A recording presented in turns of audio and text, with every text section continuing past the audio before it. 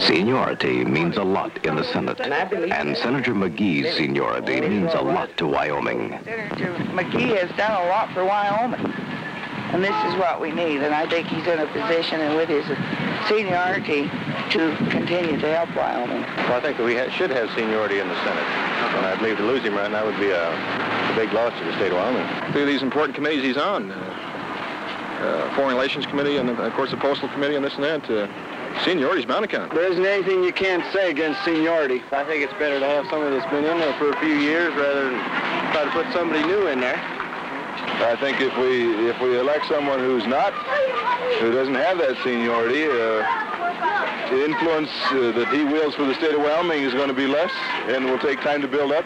I think McGee has 12 years of experience and good seniority. It's good.